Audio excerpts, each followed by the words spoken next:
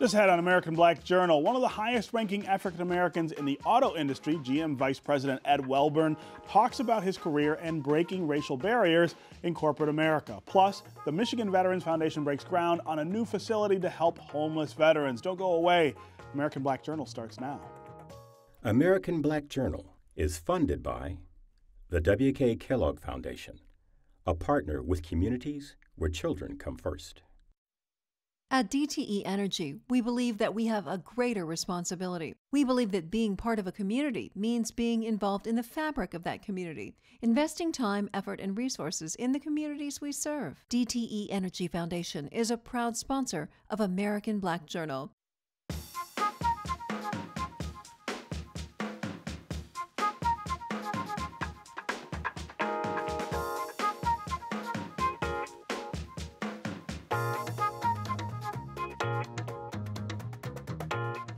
Welcome to American Black Journal. I'm Stephen Henderson.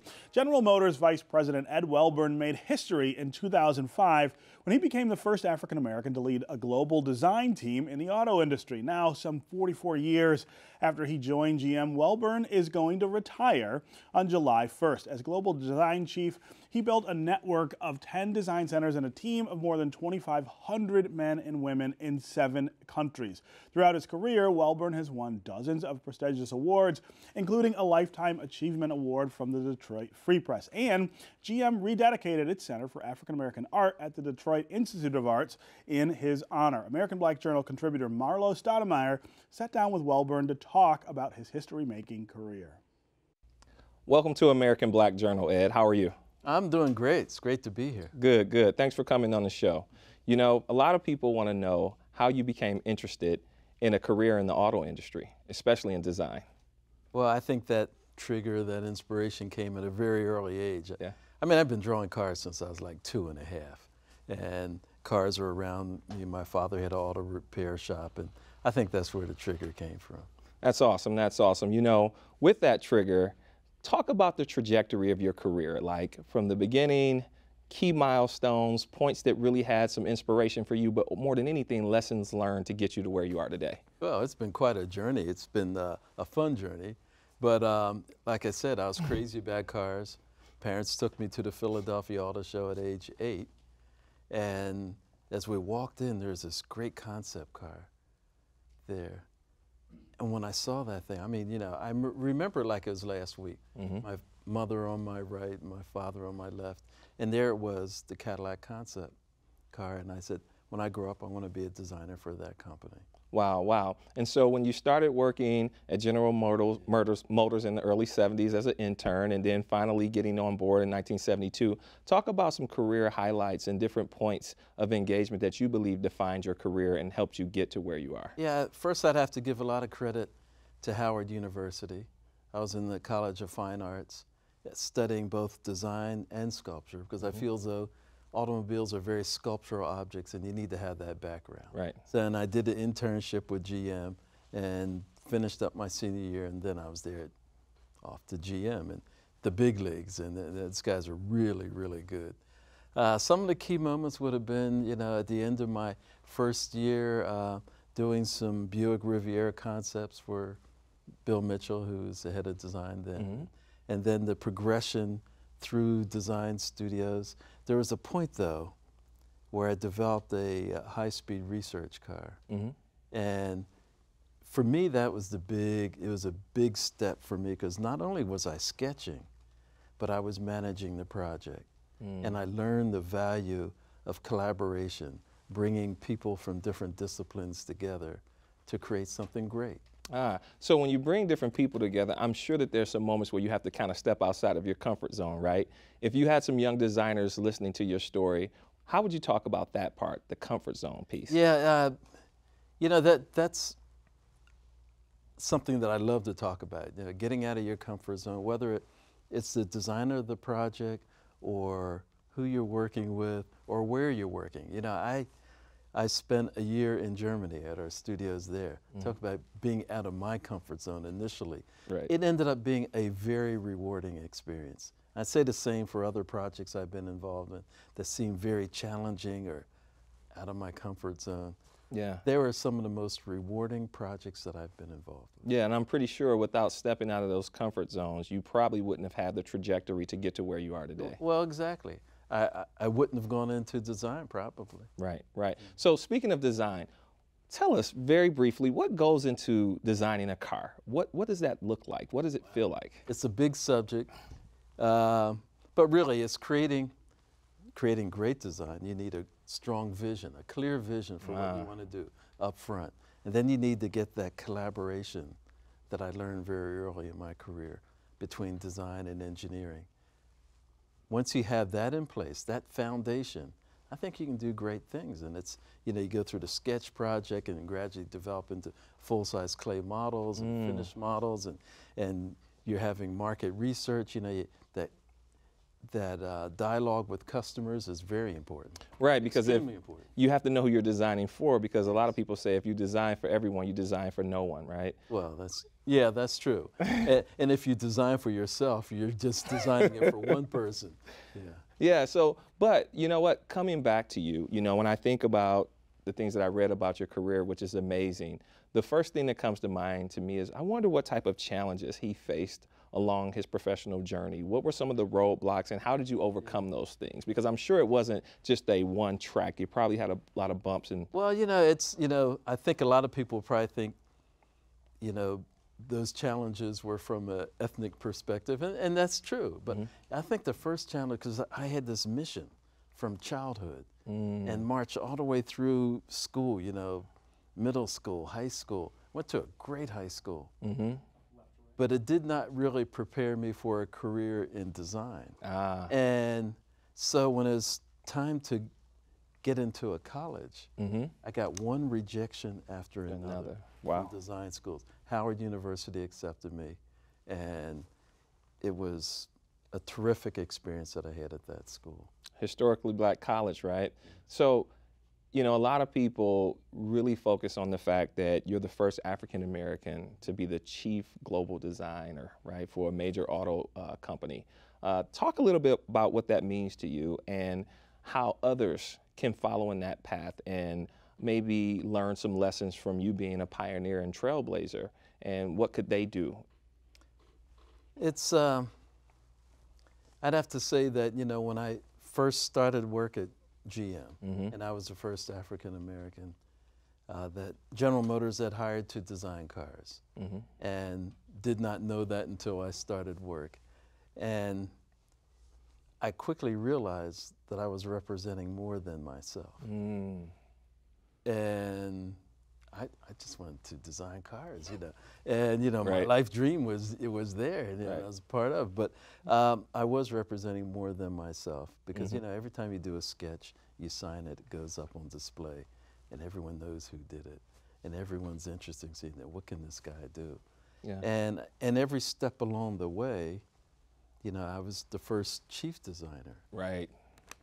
That was African American. So, you know, and supervising a team of designers, so people were interested in that. But, you know, I welcome that challenge. So whether it's African American or any other background, right, it matters about the work. And if you're strong in what you do, right, that should stand above. But specifically to young African Americans, right, what career advice would you give them? Well, it's, you can't just dream about being a designer or a doctor or, you know, NFL athlete. I mean, you've got to commit, you've got to work hard. You've got to work hard, you've got to push hard, you've got to research, you've got to contact people who are in that profession and ask advice. You know, I wrote my first letter to GM when I was 11. Wow, wow. I wrote GM Design, wanted to know what did I need to do? What kind of classes did I need to take? What kind of schools do I need to go to? And they sent me great information. And I just followed their lead. Yeah, you know, and that's good, you know, and I think that one of the things of having people who are very accomplished and subject matter experts in industries is that a lot of people forget that they have other disciplines and non-negotiables and values that can translate anywhere. What are some of those things for Ed, even if you're not talking about design? Very clear values and non-negotiables. You know, as I think about it, what's most important to me is how I treat the people who work with me and work for me. In many ways, I consider them to be people who work with me. Right. And I treat them as individuals. There are close to 3,000 people that report to me. And I treat them all as individuals. Right. And I really care about their well-being and want to have an organization in which they feel free to create and bring forward their great ideas. Wow. Now that sounds like a true definition of leadership. And, you know, being recognized as a global leader is one thing, but having recognition in Detroit. You know, this year the Detroit Free Press honored you with its first Automotive Difference Maker Lifetime Achievement Award. You know, how did that make you feel professionally and personally? Tell us about that. I was very proud to get it, felt very humbled, kind of stunned in some ways. And it felt good, you know, because I feel as though I received it. I represent, like I said, 3,000 people, not all in Detroit. They're all over the world. We have 10 studios around the world. Right. And to lead them and have them work together as one superpower design organization is really kind of cool. Well, we appreciate you here in Detroit. But on the flip side of that, it's another thing to also be recognized by your peers. And so we know that GM rededicated its Center for American Art, right, in your honor at the Detroit Institute of Arts. Tell us a little bit about that and how that ties into your legacy, right? I'm still stunned by that. I am. I had no warning, none at all, not until the moment that I'm standing there in that wing with Mary Barr and the rest of the leaders of GM when they told me, you know, and I was stunned. Yeah. And then as I looked around the room and I saw a painting created by my instructor at Howard University. It doesn't get much more emotional than that. It still does as I think of that moment. That's pretty awesome. Cool. You know, and I really like the authentic response to that because we didn't want the academic response. And so let's have a little fun now. I think we know a little bit about Ed and people can read up about you, but when I think about cars and I think about the man who's responsible for putting so many concepts and things on the road, you know, we say, well, what's his favorite car? Which one really gets you going? Which one do you want to ride off into the sunset in? There's so many cars that I love, but I'd have to say Corvette Stingray. 1963 Corvette Stingray split window coupe. Wow. That is it. What color and why? Silver with a red leather interior. That car had an influence on not only that whole generation of Chevrolets. You look at every other Chevrolet that came right after that. They had a lot of that feel. But every Corvette since then has been inspired by that car. I like that. So we got about a minute left and, you know, 44 years, right? Still look good, man. And you're retiring July 1st. You know, what a lot of people want to know, what's next for Ed and how does that matter to Detroit and the rest of the world?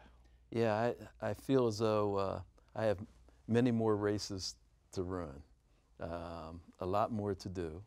I have formed the Welburn Group, and through that I'll do some consulting on a number of projects. I will be working with design schools. I have a book project that I'm working on, and I'll continue to consult with General Motors. We have a massive project designing an all-new design center, and I'm working very close with the architect, and we'll continue to do that. That's awesome. We appreciate you for being on American Black Journal, and it was a pleasure, Ed. Oh, it's great. Thank you. All right, we send our best wishes to Ed Welburn as he starts the next chapter of his life. Coming up next on American Black Journal, a major move for the Detroit Veterans Center. But first, here's a look at some important moments in Detroit's Black history. I'm Ken Coleman with a look back at African American life in Detroit. This week in 1945, Gladys Horton was born. She was a member of the Motown Records recording group, the Marvelettes. Oh, yes, wait a minute, Mr. Postman. Wait, hey, hey, hey, Mr. Postman. Mr. Postman, whoa, yeah. Please, please, Mr. Postman. In 1962, Arthur Prysock opened an engagement at the 20 grand. And in 1946, Robert Bradby Sr., pastor of Second Baptist Church, died at age 69. These are significant events this week in Detroit's Black history, taken from the book On This Day, African American Life in Detroit. As the nation prepares to honor our fallen military heroes, the Michigan Veterans Foundation is preparing to build its future home. A groundbreaking ceremony takes place on Memorial Day for the new Detroit Veterans Center on Grand River at Forest. Since 1989, the Michigan Veterans Foundation has helped thousands of homeless veterans get back on their feet at its current location in the Cass Quarter. Joining me now is the Executive Director of the Michigan Veterans Foundation, Tyrone Chapman, along with U.S. Army veterans Reginald Harvey and Henry Madalonic. Welcome to American Black Journal. Thank you. Yeah. Good to be here. So there is something really heartbreaking about that phrase, homeless veteran, but that's a very real dynamic in our community, and your work, of course, is focused on dealing with that issue when it comes up. Yes, sir, it is. Yeah, it's hard for me to use those two words in the same sentence as well, because most people hear that, homeless veterans, and we want them to understand that they are veterans first who just happen to be homeless. But that's the mission of the Michigan Veterans Foundation, to take care of the men and women who have taken care of this great nation, and to see to it that those of us who are fortunate enough to make it home are provided with the kind of services that are appropriate to help us make that transition from being a soldier to becoming a civilian all over again. Yeah, and I know that a lot of times when you're talking about veterans who become homeless, there are some special issues that are really different from the homeless population who did not serve. Absolutely. Well, especially when you factor in issues like post-traumatic stress disorder, traumatic brain injury, and the fact that for those veterans who have been in combat situations, the rigors of combat and the rigors of being in the military are such that the transition is not easily made. But for us at the foundation, it's a no-brainer. We're going to take care of those who've taken care of this great nation. So we've been around since 1989 doing what it is that we are doing. A group of us Vietnam veterans all got together and realized that we needed to take care of each other. And so the foundation was eventually formed. And so we've evolved into this major group as we are today, where not only do we do the transitional housing for the troops, we have a vet rescue program. So if a soldier is homeless for whatever reason, maybe burned out, evicted perhaps, or coming out of a long-term hospital stay, had no friends or relatives to pay their rent or mortgage, and so they come to us and we take care of them. We also have a veteran service center where we can do benefits explanations, claims filing, tracking, follow-up. And our newest mission is phase 1 of our All Veterans Village on the east side of Detroit, where we've got about 5 houses in the Connor Creek subdivision, and we rehab those homes in collaboration with Habitat for Humanity Detroit, along with Bank of America. And so Mr. Medlonic and Mr. Harvey are both residents in one of those homes. Yeah, talk about the journeys that the two of you have been on from the service to these homes over on the east side. I'll start with you. Well, it's been a epic journey for me personally. I had a health issue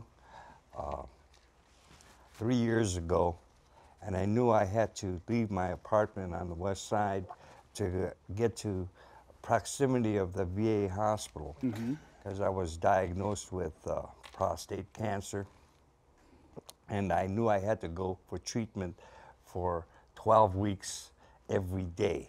Wow. So so you needed to be closer by. I needed to be closer by in the Detroit Veteran Center at Park Avenue and Temple, where it is now, provided that stability for me. Yeah. So to make a long story short, I am cancer-free today. Oh, wow, that's outstanding. Yeah, right. So, I mean, this made a big difference. It makes a big difference, and if it wasn't for the Detroit Veteran Center, I don't think I would have been able to get these treatments on a daily basis, because I lived way on the west side, Joy Road in Southfield. So, I mean, you would have been either a long bus ride or... And personally, I don't have a car. I don't want a car by choice. The Greenpeace people love me. Because I ride a Your bike. carbon footprint's very small. I right? I have a elaborate bike. I have a Schwinn, best bike I ever rode, and I ride that bike 365 days a year. Yeah. And so that my. But you couldn't have ridden the bike from Joy in Southfield all the way down. My personal physician said that my bike riding and my walking the dog probably had a lot to do with my recovery. Being it's good, so quickly to sort of bounce back. Yes, sir. Yeah. Mr. Harvey, talk about your story. My story started from Martin Luther King High School. I was in ROTC. I was a second lieutenant when I graduated, and my father was a Korean veteran. So I knew all the time I had military influence. My dad was always talking about, go in the military. There's 9 of us. Yeah, wow. And I used to wonder why my dad never named none of us middle names. He said that would have been 18 of us. So he never gave us middle names. He said, enough keeping up with you guys' name. So he told me to go into ROTC and you go in the military with 2 stripes ahead of the next guy. So I went into military as a corporal. And a corporal is a non-commissioned officer, which be like a platoon leader. Yeah. And that's what I was. And I started off at Fort Knox, Kentucky.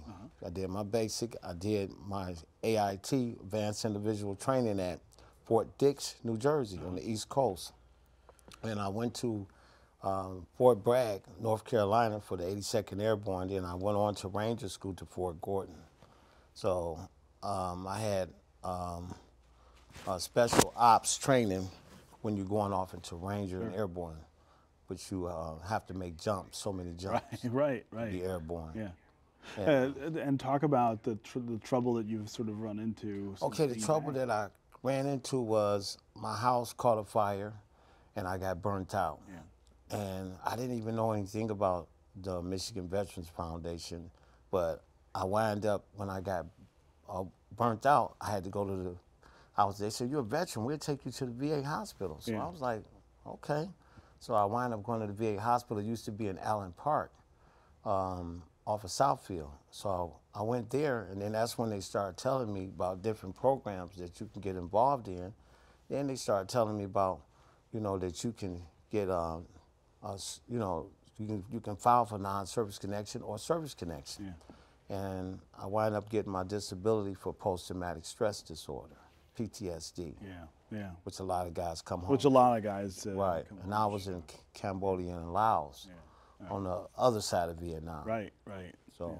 What I hear in both of these stories is both short-term and long-term need, and I would imagine that that's pretty common. Absolutely, it is.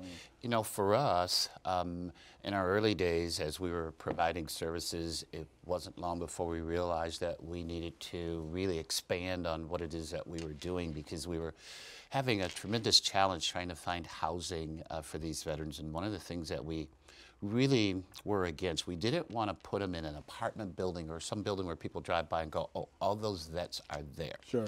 These vets came from communities and neighborhoods, and so we wanted to reintegrate them back into the neighborhood and help in our own small way be a part of the renaissance of Detroit. Yeah. And so that's why we targeted that east side of Detroit that had been long neglected and filled with blight and abandoned, pretty much. There, yeah, and intimidating.